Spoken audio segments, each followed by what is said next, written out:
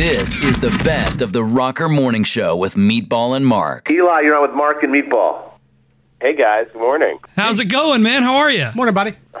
I'm doing good. Doing really good. Well, welcome to the Rocker Morning Show. Eli Roth, you're known for Cabin Fever, all the Hostel films, Death Proof. You played Donny the Bear Jew in Inglourious Basterds. Great movie. And now, new anthology series, Urban Legends, out on the Travel Channel and Discovery Plus. Again, welcome to the show. Are you a believer in the urban legends out there? Oh, I mean, when I was 12 years old, absolutely. That was the fun of urban legends before the internet in the 80s, was like you swore that you knew someone who knew someone that happened, whether it was, like some kid's older brother would be like, no, I know this girl, and she got a Doberman for security, and then the Doberman was choking, and then she took it to the vet and left it, then went back home. The vet called her and said, get out of your house. We found what's in the dog's throat. It was human fingers. There's a murderer in your house. Like, oh, man. You're like, no way. It's like, yeah, then the killer tried to get her. So that was the criteria for the story. They're like, no, my friend was walking through a forest, and then they looked up in the trees, and there was a burned scuba diver, and he'd been scuba in a lake, and there was a fire, and the Bambi basket picked him up and dumped him in the fire, and he burned to death in the tree. And you're like, what? It sounded so crazy. But like waking up in the bathtub with your, waking up after the date and your kidneys are gone. The organ harvesting, which is the most famous one. I love those stories. And, kind of over the years with sites like Snopes, that was when they started to get debunked to trace the origin of where they started and what was the origin of this. But the producers of the film series came to me and they said, do I want to continue this as anthology horror, like Tales from the Crypt or Twilight Zone? I said, absolutely. Are you kidding me? I'd love to. So, Travel Channel, Discovery Plus, they let me go nuts. They said, you can make them scary, make them violent. We found these incredible new filmmakers. And my one stipulation was, I was like, where I think these shows start to not be scary is when you can tell they're stretching it to fill out the time. Right. And I said, why don't we just cut it for whatever is the tightest, scariest half hour, whether it's 29 minutes or 31 minutes, because that makes a big difference in horror. And then whatever extra time, it'll just be me interviewing the directors. So there are all these, and they said, great. So I have this little segment called Filmmaker to Filmmaker where I spotlight the director of the episode. It's almost like a DVD extra. Like, you watch the episode, it's really scary, it's over, and then you go right into interviewing the director about how they did it and what their influences were. So great. It allows me to make the best, scariest show possible. That's smart. And it's a unique take on the idea as well. What are some of your favorite urban legends? I mean, I was big into organ harvesting. I mean, that was really, even with Hostel, I was trying to think of like, well, why are they killing people? Is it for organs? I'm like, no, it's too urban legend. Like, that one was always great. That one was one of my favorite. I loved, the choking Doberman was a big one, and the scuba diver in the tree were some of my favorites, obviously. But then the idea of Red Rooms really scared me. The idea of like, people paying to kill other people, watching it online, and you get a message that says, like, or you're in the Red Room and you can't get out of it. Like, once it targets you, you can't stop. So those are some of my favorites. But I remember that like the whole thing of the kidneys and the bathtub full of ice always freaked me out. Like, you're on a date, you wake up, and your organs have been harvested. That was like, that one I swore was real. Now, these are all like kind of like, they really do it. Yeah. These are all kind of essentially, like you said, mini horror films, that about somebody experiencing these urban legends. Are these based on real ones, or are they all kind of made up of fictional ones? No, we went for the real ones. Okay. I wanted the classics. I mean, there's like, encyclopedias of, 300 urban legends, and some of them just don't really feel like they'd make an interesting story. Uh-huh. And then other ones like, the girl buys the prom dress that is haunted, and she puts it on and starts to see the ghost of the girl who died in it. Like, I tried to mix them up. Some are ghosty, some are like straight stalkery, some are like body horror, some are survival horror. But I wanted to go like take new takes on like whatever were the classic urban legends, whether they had been done before or not. We have fantastic writers and directors, and we thought, like, what's a cool new way into the story while honoring the urban legend and just doing a great, great version of it. Sure. And that's kind of the fun, is that I was like, people are going to know the story, so they're going to wait for that classic moment to happen, whether it's the haunted shower or the creep in the walls. The girls move into a house that they inherited and no one's lived there for a while, and they're fixing it up and they feel like someone's watching them, and there's been like a scary guy living inside the wall. Oh, yeah. Watching them and perving on them. Like, man. Okay, and Kat Hostick directed that episode. It's so good and it's so creepy. So it was just picking ones that were already exist, but just like doing a really, really fantastic, terrifying version of it. Fantastic. I mean, I love anthology horror. I love sitting down and getting a mini movie that's just like half an hour. You can just get a great, great dose of scary. And so far, the response has been awesome. People are loving it. That's great to hear, man. Yeah, and you've been part of some incredible films as well, one of which was The Cabin in the Woods, which took probably the most unique approach on the traditional horror movie that we've ever seen. I mean, where was that idea born from?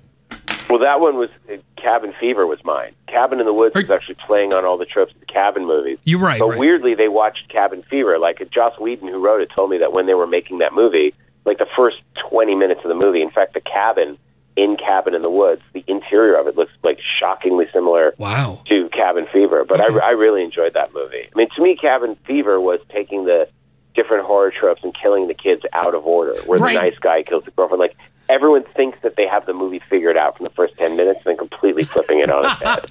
That was the fun of the movie. Taking all the classic stereotypes of that and then killing people in the wrong order and having people do things that you weren't expecting them to do in a horror movie. Right. So, and not just a producer as well. You do some acting, obviously some bigger roles like Donny and Inglourious Basterds. But a lot of your stuff is quick cameos or uncredited roles. Is there a certain appeal to those little roles specifically that keeps bringing you back to them? Totally. It's my friends directing it, and they go, hey, you want to pop in? Or, like, sometimes I'll show up on set and just visit them on set, and they're like, here, put this on, and they throw you in the movie. That's literally happened to me before. Then I'm like, oh, God. Then it's on IMDb, and you're like, this wasn't supposed to be an acting thing. But other things, like Alex Aja, who I'm friends with. I love Alex. I love Hills Have Eyes. I really love Crawl. I mean, when he called me and said, you want to, like, you'd be like the sort of wet T-shirt contest host who dies like a horrible death in Piranha 3D. I was like, of course I'm going to do that. It's fun. It's like a movie that I'd want to be a part of. And then the classic thing is like on this HBO show that's going to be out in June called The Idol, where Sam Levinson's the director, and it's like, hey, come by and do this part. And I can't say anything about it specifically, but it just grew and grew and grew. But it's basically like, if I really love the director and I feel like I can bring something great to it, then I'm happy to do it, as long as it's not taking away from my directing career. Directing's always going to come first, but I really do love acting. That makes sense. You mentioned the IMDb. I think one of the funniest credits is in Southland Tales, uncredited role, man who gets shot on the toilet. Classic. But that's like Rich Kelly and I were writing a movie together, and it was after I made Cabin Fever and after he made Donnie Darko. And he's like, I'm making this movie, and I had read the script, and I was so excited for him. He's like, I want to kill you in it. I'm like, yeah, sure. So I show up. He's like, this toilet's like really disgusting. He's like, sorry, you got to sit on this. They squib me up, and then I'm like, what should I be reading? I'm like, should I have like a porn? Like, no, there's a gardening magazine. Like, I've been reading a gardening magazine. He's like, we got one take, and I had to time it where the guys bust in, and like, you got to time your death to the squibs going off, and we did it. And I just like did this death and just sat there with my eyes open and then changed, went home. I mean, that was it.